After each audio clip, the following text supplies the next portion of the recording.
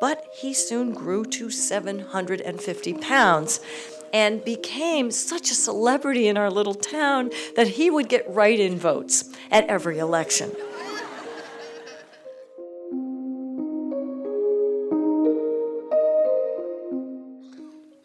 I'd like to introduce our speaker tonight. Sy Montgomery is a naturalist and an author and has been a friend to the aquarium for many years, working closely with staff, volunteers, and animals. She's worked closely with New England Aquarium. Her international bestseller, The Soul of an Octopus, was researched largely at the aquarium. One of her books for younger readers, Amazon Adventure, stars aquarist Scott Dowd and showcases his conservation work in Brazil with Project Piaba.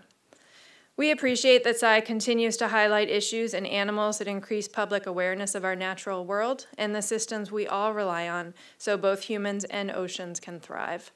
Please join me in welcoming Sy. Thank you so much for that great introduction, and thank you all for letting me be here with you tonight in one of my very favorite places on the face of the earth, our New England Aquarium. Well, I think I'm the luckiest person on this planet, because look what I get to do. I get to hang out with you guys, get to hang out with sorts like this that do not try this at home. This is an ambassador cheetah at Cheetah Conservation Fund in Namibia, where I went to research a book. The animal was an orphan and raised to be an ambassador by a woman who quit her job and moved to Namibia in order to save an animal she felt was endangered. I've also been lucky enough in my work to make 7 trips to the Amazon. The first was in search of this beautiful creature. This is a pink river dolphin. It sounds like something that you'd see after too many martinis. My mother kept saying, "How are those pink elephants you're working on?" But they are real, and they do live in rivers, and they really are dolphins. And it is said that these dolphins have magical powers and that they will come up out of the water, turn into people, or look like people, although they usually wear a hat to disguise the blowhole. And they'll seduce you to come beneath the waters to the enchanted world that is so beautiful you will never want to leave. Well, it is true, and it's an enchanted world, and I came back time after time, and most recently I was there with someone you may recognize. This is Scott Dowd. He runs our freshwater gallery, and I was there researching a book on these beautiful little creatures, tiny, tiny fishes that twinkle like stars in the night, and I guess you'll have to read the book to find out how they might save the Amazon. I made another trip to Brazil to meet this individual. Isn't that the cutest little thing? That's a baby tapir. Looks like a watermelon that mated with my nose. There's actually a tapir named after me, and I'm going to show you the most glamorous picture ever of Sy. Don't you like that elegant collar? So for my work, I get to go to dry land as well. I've ventured to the Gobi Desert looking for these animals. We did not find them. We found their scat. Now you know that you're a star when people are thrilled to find your scat. And in India's great mangrove swamp, I got to meet these tigers, the only man-eating tigers on the face of the earth. They will swim out after your boat and get on board and eat you. So naturally, that's where I wanted to go. My husband was concerned, but I told him, "Don't worry, honey, they're man-eaters." But I also get to hang out with individuals such as this. So that book, Soul of an Octopus, was researched right here at our aquarium. Well, you may be wondering, how could I be so lucky as to do this kind of thing for a living? And my answer is that I've believed in a saying that has served as a promise for my entire life. And it goes like this: when the student is ready, the teacher will appear.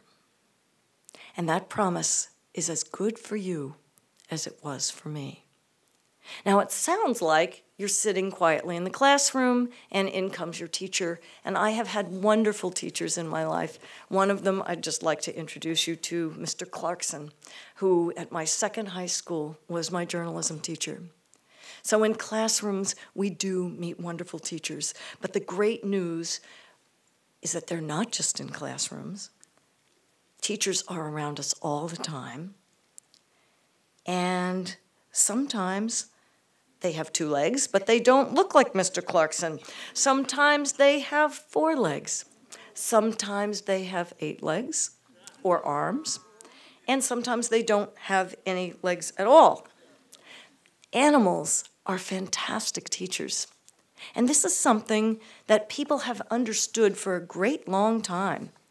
Humans have recognized for millennia that animals are our teachers. And here is an animal who most Native American nations have recognized as great teachers for a very, very long time. In many Native American nations, the bear is recognized as the animal who taught their own medicine men and medicine women the use of healing herbs.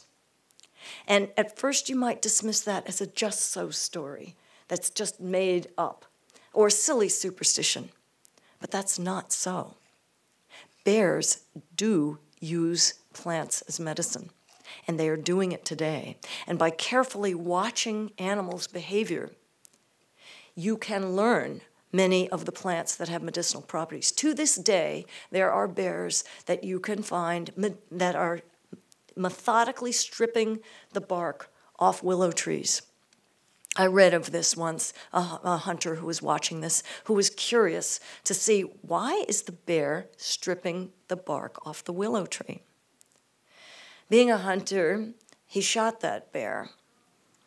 And when he came to the carcass, he pulled back the bear's lips and saw that the willow tree bark was all scrunched up and it was all around a single tooth. Pushed it away from that tooth and saw the tooth above it had a horrible abscess, a big, painful swelling. So what was the willow bark doing? Well, willow bark is a source of salicylic acid, which is the active ingredient that makes our aspirin work. So it is true that today, Native American people don't necessarily have to go to the drugstore when they've got a headache or a toothache. They can just make willow bark tea. And they've learned a great deal from watching animals. And so have I. Because animals have powers that we either don't know or can't access or don't understand. And only recently have we begun to explain. For instance, elephants. Gosh, it was maybe 40 years ago, it was discovered that elephants can communicate across vast distances using sounds below the threshold of human hearing.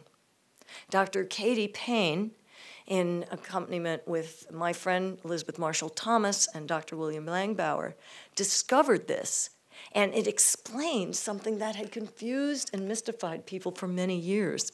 Because when elephants were being poached in one area of Africa, inexplicably in another area, elephants would become agitated and run away. And it was because they could hear this infrasonic call transmitting the information that the poachers had been there. Sharks, too, have superpowers that we have never attained. They have, right around their lips, they have like little freckles. They're called the ampullae of Lorenzini, which is just a great thing to say to your friends. So if you see a person with a freckle, you can always ask, is that an ampullae of Lorenzini, or is that a freckle? What they do with these is they can detect electrical signals. In fact, these guys can detect the electrical signal of the heartbeats of their prey. And this is just starting to touch on some of the amazing powers that animals have. Well, one day, I was interviewed by a dear friend who many of you may know her work. Vicki Croak had a program on Boston Public Radio, and she also had a video component of the program. And she came to our house, my house in Hancock, New Hampshire, to interview me about some of these animals' powers, the animals that I have met while researching, gosh, I think it's up to 28 books at this point, or 29. And I was delighted to discuss all this with her. At the end of the interview, though, she had one last question that I'd never been asked before. And it was this. She said, Sy, I've just been learning all this great natural history about these wonderful animals, but have the animals taught you anything about your life, about how to live your life? Have they taught you any life lessons that you've taken inside you that changed you personally? And if so, what have they taught you? And I didn't take very long to realize my answer was, what they have taught me is how to be a good creature. And that was the name of the next book that I ended up writing. My editor happened to see that video archived online, and she called me up and she said, you've got to write this book. And I said, oh no, it's a memoir. And I hate to write memoir. Some of you may know The Good Pig. That's a memoir of my life with a wonderful pig. But it's hard to write about yourself, and it's scary to write about yourself. And besides, I mean, I don't even like to look in the mirror, as you can probably tell. And it just did not appeal to me at all. But then I realized, you know, the animals in my life have helped me with struggles that aren't mine alone. The animals that I have known have helped me with the struggles that we all face. Like, how do you find your destiny? How do you discover what it is that you're meant to do on this planet? And once you know what it is, where's the path to get there? How do we make a family, a loving family around ourselves? How do we forgive those who have hurt us? When a devastating loss strikes, how do we fall in love with life again? And these are some of the questions that animals have helped me to answer. And so I'm going to share a little bit of that with you tonight. When I was really, really little, just beginning to talk, I was able to voice to my parents a big existential problem. I informed my mother and father that I was not a little girl, but I was in fact a horse. And my mother was horrified and took me to the pediatrician. The pediatrician assured her that this phase would pass. And it did when I realized that, no, I really was a dog. So my big problem was everyone wanted to teach me how to be a little girl. But I had no interest in this. I wanted to be a dog, and no one was there to teach me to be a dog. Well, when I was little, I was ill for quite some time, and my parents were distressed, and nothing they could do would get me to eat or grow or talk until Molly came into my life. She was a Scottish Terrier. Scottish Terriers are fierce and feral, and they are not usually recommended for tiny children. The reason is that, as Dorothy Parker has pointed out, if they have a collision with a car, the car knows it has had a big problem, no matter who loses. These guys, their jaws are the size of that of an Airedale. They're small dogs, but they don't know this. So Molly was, for me, essentially my older sister. Now, she wasn't older than me. As you can see in this picture, we were pups together. But it was very clear to me, as we both grew, that she was an adult long before I was. And she had powers that I could never attain. She could hear at frequencies that I would never hear. She could smell all kinds of information that I could never know. She could see in the dark, thanks to the tapetum lucidum in the back of the eye. I could throw a ball into the darkness and hear her jaws close around it, but I couldn't see it. So I daydreamed that one day I would run away into the forest with Molly, and she would be my teacher, and she would tell me all the secrets of the wild animals. and I would learn what I deeply wanted to know about the beautiful, wilder world that I knew was out there because we had a television set and I could see that there was life off the Army base where I lived with my parents. But she knew about it.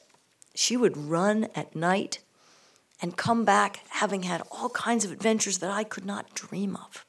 But one day, I could be as wild as she. One day, I dreamed that I could be as fierce and as feral and as unstoppable as she was. And I could discover great truths about the natural world.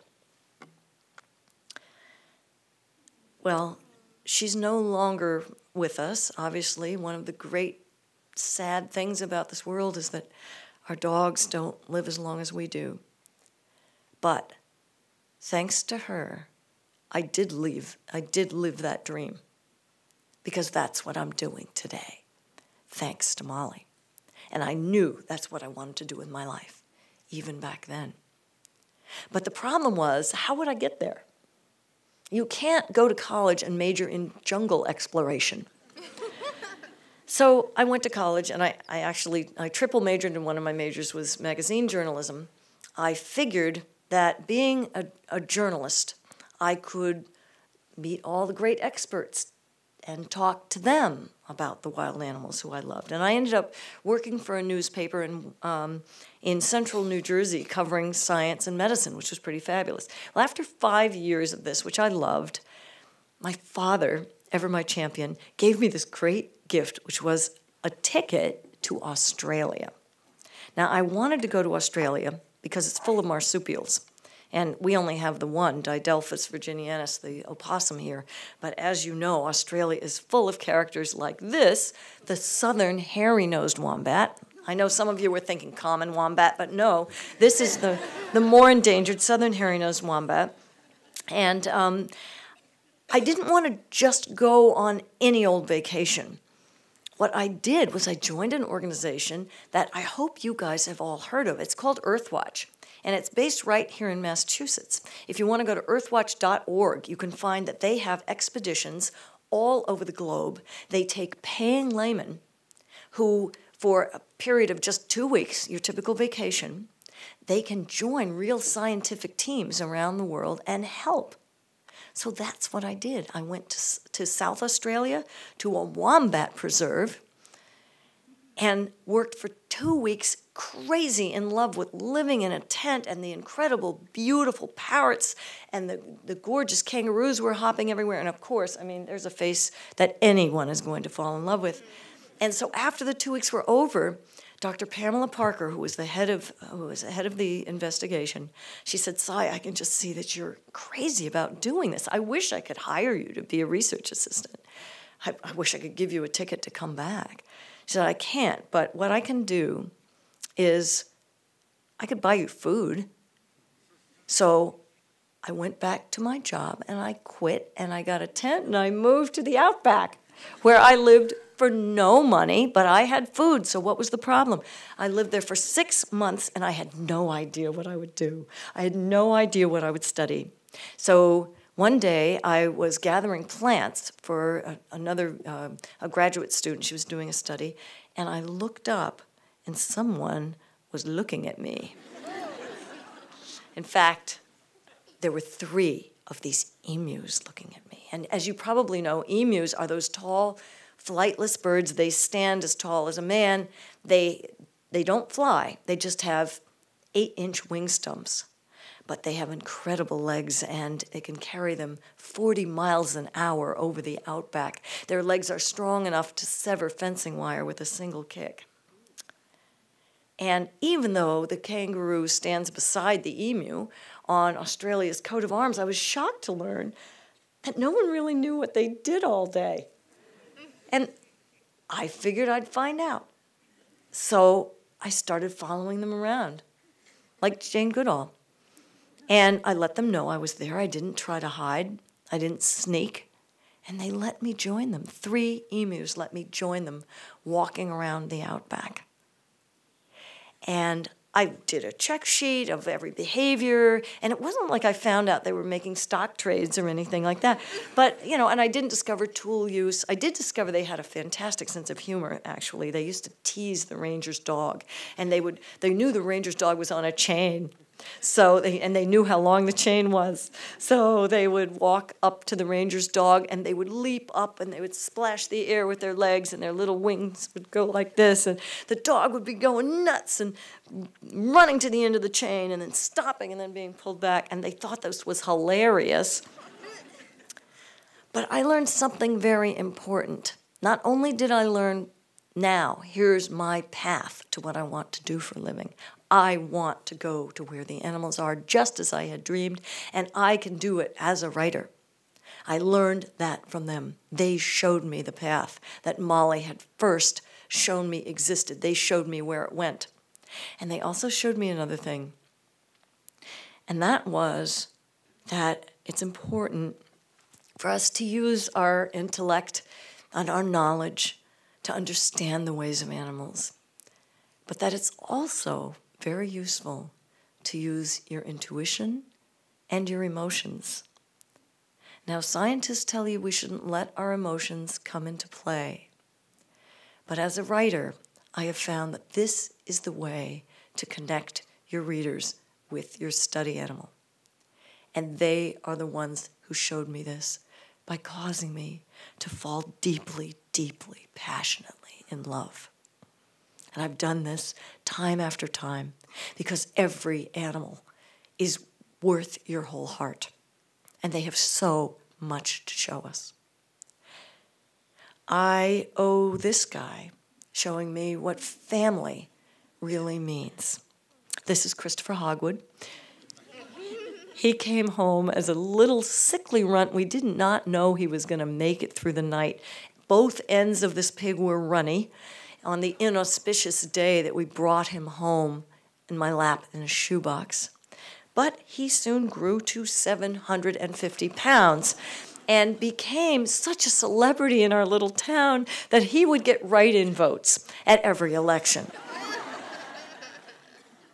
He made all kinds of friends for me. And because I feel so at home in our aquarium today, you don't see how shy I am, but I am painfully shy. But he made all my friends in Hancock, New Hampshire, because he would get out of his pen, and then my neighbors, I was new in town, would call up and say, there's a black and white pig on my lawn, is it yours? And I would run over, and by the time I met the people, if there was anything left of their tomato patch, they had already made great friends with Christopher Hogwood, and therefore I was their friend too. He too is the guy who taught me about pig spa. We used to hold pig spa in the summertime, and my husband and I, we chose not to have any children ourselves due to human overpopulation. But I'd never realized how much fun kids are till Christopher Hogwood taught me. He was the one who attracted the little girls next door over to our yard every single day. And what we would do is that we would scrub him, and we would brush him, we would put warm soapy water on him, we would braid the hair on his tail, we would rub this stuff called the hoof maker that's supposed to be for horses' hooves into his hooves till they gleamed, and then we would all eat chocolate donuts. So the thing that he taught me, not only was it really great to have kids in your life, but that you don't have to have kids yourself to have kids in your family, and that your family does not have to be made out of blood. It doesn't have to be made even out of marriage. It doesn't have to be, opposite sex, same race, religion. And the reason I know this is that my family disowned me for marrying somebody of a different religion. But I made my own family, and some of those in my family just happened to have a flexible nose disc and a curly tail. Well, it was someone else in our barn who taught me forgiveness. It was an ermine. This is the white-coated version of the native weasel that we have here in New England. And every Christmas day, I would make a big bowl of yummy popcorn to give to our hens. I had raised every one of our hens from little tiny egg-shaped babies who come in the mail. They used to sit on my head and sleep in my sweater and sometimes walk across my keyboard, which explains some of the sentences in my books. If you don't like them, you can blame them on the hens. Well, it was a Christmas morning, the first Christmas after my mother had died, that I went in with this bowl of popcorn to give to my chickens, and one of my chickens was dead on the floor. And her head was in the corner. And I went to pick her up by her little scaly legs, and I couldn't pick her up because someone had a hold of her head. And this was who had a hold of her head, because this ermine popped his or her head out of a hole in the corner and stared me down. This big of an animal, weighs as much as maybe a handful of coins, fearlessly looking into my face as if to say, "What have you done with my chicken? Give it back." Well, of course, I thought it was my chicken. And you would have thought that I would have been so angry at that animal for killing someone who I loved. But looking into the face of this beautiful, perfect ermine, I admired the strength. I admired the courage. I admired the ferocity. And I realized in that moment that these were all characteristics that my mother had. My mother who had disowned me. And in that moment, I found it easy to love her again and to completely forgive her and admire her for the wonderful characteristics that she shared with a weasel.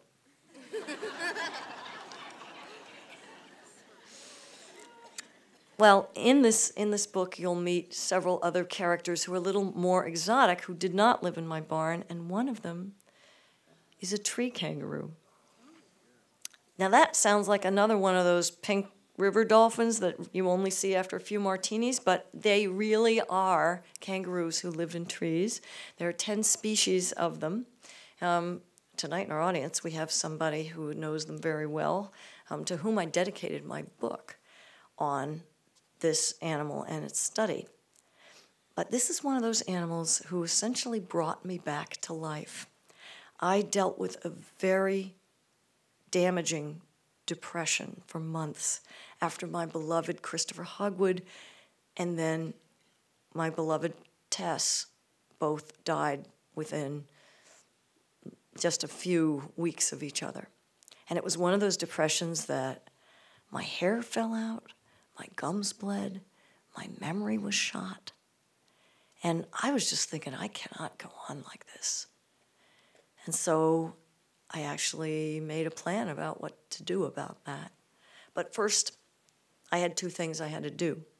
I had promised that I would write The Good, Good Pig, the book in honor of Christopher Hogwood.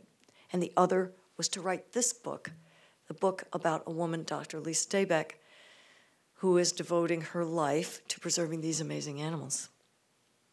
And it was in Papua New Guinea that I fell in love with life again. And this is a message I want to give to those of us in the audience who may be struggling with loss and depression. This is something the animals teach us again and again and again. And it's a lesson that I learned right here in our aquarium with the octopuses who I came to know. And I need to thank Tia Strombeck for these gorgeous pictures of the octopus. This actually is Karma. I got to know 4 octopuses very well, and they were absolutely magical creatures. Some of you may have read The Soul of an Octopus, and if you have, you'll forgive me for telling a story that I tell at the end of that book. But these animals, they are so unlike us that you would think that they were outer space aliens. You know, we are so different from them. We're constrained with our bones. They are not. They have no bones in their whole body, so they can squeeze their baggy, boneless bodies through a tiny opening. An animal who weighs as much as I do can squeeze through an opening the size of an orange. They have a beak like a parrot. They have venom like a snake. They can shoot ink like an old-fashioned pen, and they can taste with all of their body. including their eyelids, but most exquisitely in their suckers. Their suckers have a pincer grip, which is what we use when we put our thumb and forefinger together.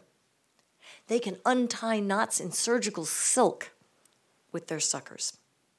A big adult male octopus, whose largest suckers might be 3 inches in diameter, can, with one of those suckers, lift 30 pounds.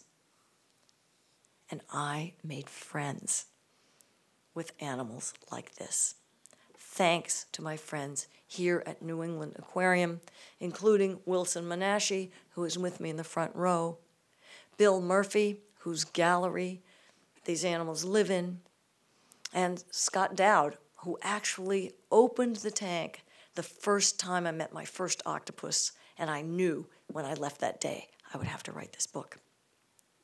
Well, I'm going to tell you very briefly about my friendship with one of these octopuses, whose name was Octavia.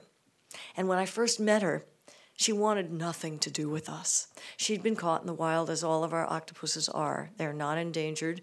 They, in fact, there's a fishery, there's a legal fishery for octopuses, not just to be eaten by humans, but also to be cut up as bait. So you may think like, oh, geez, all octopuses should just be living in the wild. But actually, the octopus that lives in the wild and is able to reproduce, that's one octopus out of 100,000. The rest of them do not live long enough to do that, or else we'd be up to our lips in octopuses because they lay 100,000 eggs. But the second most lucky octopus in the world is the one that gets to live at an aquarium where they have interesting things to do, toys to play with. They love the same kinds of toys our children do. They love Mr. Potato Head. They love to play with Legos. And Wilson Menashe designed these great puzzle boxes for them to play with, so they have something to keep the octopus occupied, because if they're not occupied, they're going to get into mischief. For instance, you may have heard the stories of octopuses that will climb out of their tank, go into the adjacent tank, eat everyone in there, and then crawl back into their tank.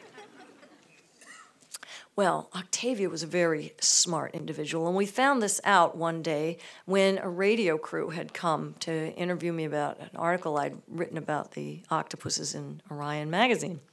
And Living on Earth Radio came, and a whole crew got to meet Octavia, and we were petting her, and we were feeding her fish, and she was changing color, looking into our eyes. Her arms and suckers were tasting our hands and arms. And we thought, this is just great. And at one point we thought, you know what, let's give her another fish. And we looked around. The bucket was gone. She stole a bucket right out from under our noses and was holding it underneath her. That's how smart they are. And they certainly recognize individual people. And this was known from scientific experiments done at Seattle Aquarium. They dressed 2 of their volunteers, identically dressed, so the octopus is just looking up through the water at their faces. And one set of volunteers always saw the octopus and gave a delicious fish. The other set of volunteers always touched the octopus with a bristly stick, which they don't like. And then after a few times, the volunteers left their fish at home, but just leaned over to look at the octopus. The octopus looked up and came over like, oh, that's my friend. The other octopuses that had been trained with the bristly stick people, those octopuses took one look at bristly stick people, even though they were dressed identically to fish people. And they were like, no, I'm getting out of here. But often they would blast that person in the face with freezing cold salt water first. So it was a real privilege to see Octavia turn bright red and slide over to the tank to greet me. It was wonderful to have her arms come boiling up out of the water and her beautiful white grasping suckers to reach for my arms. And by this point, my husband already knew that I was coming home from the aquarium full of hickeys. And he knew why.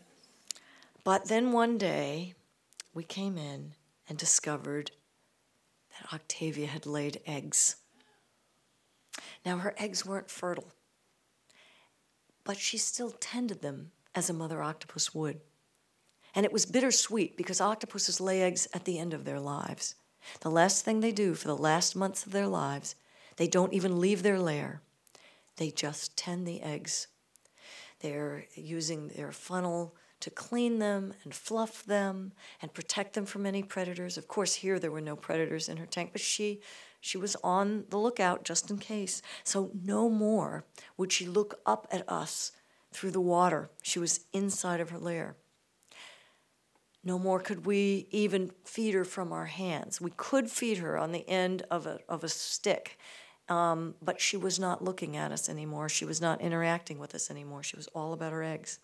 And she stayed on those eggs 6 months, which is as long as it would take to hatch in the wild. They didn't hatch. They weren't fertile. She stayed steadfastly there 6 months, 7 months, 8 months, 9 months. The thing about octopuses is that these guys only live 3 to 5 years. So 9 months is like decades to an octopus. Well, once she got so old, and like people, she just began to fall apart. So Bill took her off exhibit, put her behind the scenes so that people wouldn't be looking at her anymore. And Wilson and I went in, and we wondered if she'd recognize us, because she hadn't seen us for the equivalent of decades. And plus, she's an octopus. And we unscrewed the top of the tank that she was in, and to our amazement, even though she was old and sick and soon to die, she came to the top to greet us. And we handed her a fish, and she had no interest in it. She just dropped it to the bottom. She came up to see us and to hold on to us and to taste our skin and look into our faces one last time. And this is a friendship between beings separated by 500 million years of evolution. And to me, perhaps more than any other animal I have known, it proves the truth of this wonderful saying that's attributed to Thales of Miletus, who was a pre-Socratic Greek philosopher. And he said this: the universe is alive and has fire in it and is full of gods. And to me, what that means is that our world, our beautiful blue planet, is deserving of more love than we could ever summon. It is full of individuals thinking and feeling and loving their incandescent lives just as much as we love our own.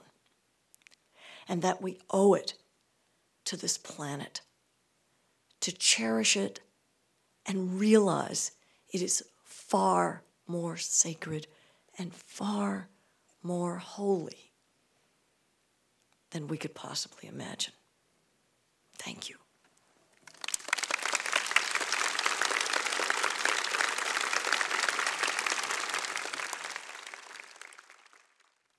The question was, have I ever been disappointed by any of the animals that I've met? You know, sometimes the first time you meet an animal, they don't want to have anything to do with you because they just met you.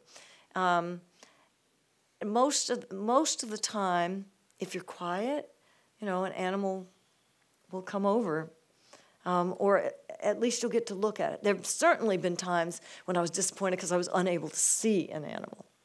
And when I went to Sunderban to see the man-eating tigers, I mean, some people really don't want to see a man-eating tiger for obvious reasons, but I was afraid I wouldn't see one. And I did see just one, but that was in 4 trips. So in that way, I was disappointed. But here was the great thing. The great thing was that I learned that animals still show us and still teach us stuff, even if they're not physically there. There's so much you can learn from scats or footprints. There's so much you can learn from talking to the people who live close to the earth and who know about those animals. So even when an animal disappoints you because you were unable to see it, you still learn something. And you know, some lessons are painful lessons too. I'm thinking of the time I had hundreds of leeches sucking my blood. But that's a lesson. That's so. Sometimes you hear the answer to your prayer is no. Sometimes the lessons that the animals want to teach you, you don't get it at first. Sometimes it takes a while, but they're always there, and I trust in them. I totally trust in them. And when I'm writing, a lot of times I feel like, I don't know how many of you are writers, but sometimes I feel like, oh my gosh, I'm not good enough to write this thing. And I'm disappointing me. I'm looking at the blank screen. Well, when I can't believe in myself, I can believe in my teachers, and that always gets me out of it. This was, other than the giant Pacific octopus, which is the octopus we have here, have there been other octopuses that I've interacted with? And yes, I learned to scuba dive specifically so that I could meet wild octopuses. And let me tell you, anybody in this room can scuba dive if I can. I had to be the most thrashing around badly, but I learned. So I got to spend quite a bit of time with what they call the Pacific blue octopus, which is a tropical species. And in fact, gosh, we're in June now. We're in July. In June, boy, time flies. In June, I was with an octopus of this species, who was as closer to me than I am to you. But some of the best interactions I've had with octopuses were in Moorea, one of the French Polynesian islands. And I went there with a team of octopus experts. Jennifer Mather, who is well known as an octopus psychologist. You ask, like, what does an octopus psychologist do? They give the Rorschach ink blot test, right? But she's up at, sorry, I could not resist that. She's in Lethbridge, Canada, and another fabulous guy, David Scheel, who has, with his graduate student, discovered that the giant Pacific octopus, there's actually two species, one which is, we didn't know that there were two species, and a Brazilian scientist who has discovered new species of octopus, and this other person with fabulous vision who worked at the Vancouver Aquarium.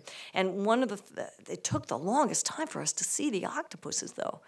It's so hard to find them. This is why tons of people who are divers have never seen an octopus. They may have been looking at it but didn't know it was there. Why? Because it looks like the coral or it looks like the hull. And I was afraid that the whole book was going to go by and I wasn't going to see an octopus. And that we weren't going to do anything in the study either. But actually, she found a whole bunch of them, and one of the last days, this very bold octopus came out and led us around the whole area, and we could swim with her. We knew it was a female because we could look at the third right arm and see that there were suckers all the way in. And she was just giving us a tour, and it was so amazing. But they're such individuals, just like we are. Some are so shy. At the Seattle Aquarium, they called one of their octopuses Emily Dickinson. But there was another one who was so bold and so grabby, they called him Leisure Suit Larry. And I also had an interaction. For a while, we had little red octopuses. That's really their name. They're very venomous. They won't kill you, but if they bite you, you will have a very unpleasant experience. And I was with Wilson. We were behind the scenes, and you really shouldn't interact with these guys, but this octopus, somehow or another, ended up right on the palm of my hand with her mouth right against the palm of my hand, and that's where the beak is, and that's where the venom is, and so I was kind of nervous, and I think she was kind of nervous too, and so I pulled my hand away, and she inked, and I'd never seen somebody ink before. And neither had Wilson, and it was the coolest thing because she instantly changed color and jetted over there. So my eye as a horrible predator, which she thought I was instantly fixated on the ink blot, which looked just like an octopus. It didn't just look like splat. It looked like the mantle and head of an octopus and the legs dripping down. And any predator would have been looking right there at that ink. That was really, really cool. So that's a number of different species that I've gotten to know. There's over 200 species of octopus. But I haven't met some of the really, have you seen the Dumbo octopus? Oh, that is so cute. And then there's another one called Octopus adorabilis.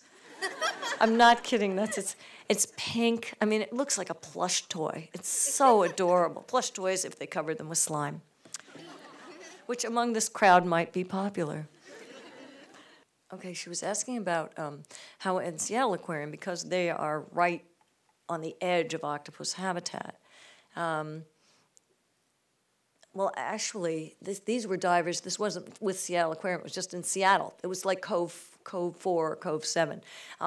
Divers go and visit octopuses. There was a known octopus who had a den there. And divers would visit her and offer her food. Now, she could not leave her den because she wouldn't leave her eggs, but she would accept food from the divers. And she knew who they were. And they actually, I think, were able to film her paralarvae hatching and found her body after she died, just shortly thereafter. But they definitely recognize individual people, and they recognize individual people the same way we do, by looking at the face. And incidentally, this is the way chickens recognize people too. They've done experiments and they know that that's how they do it. There's a number of sea creatures who recognize individual people in the wild, and others who recognize humans as good people who can help them. Has anyone seen the recent video of the giant manta ray who had a fish hook and line stuck and approached a diver for help? And when we were in Ecuador last month, our dive master had that exact thing happen to her several times. And they know who the good people are, and they're thinking it through.